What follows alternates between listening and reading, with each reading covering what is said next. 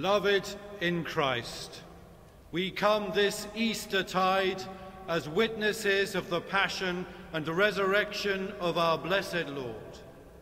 We are invited to walk, sit, and stand alongside Jesus during the last days of his earthly life, to receive with gratitude his gift of himself to save us from our sins, to witness his agony, betrayal, and execution on Calvary, and finally, to share the astonishment and joy of that first Easter morning.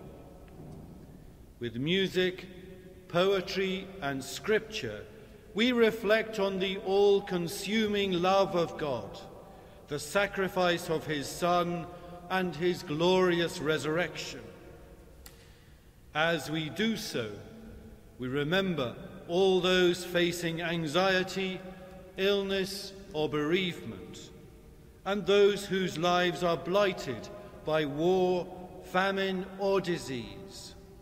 We hold them in our prayers, and we ask for God's blessing upon them. Amen.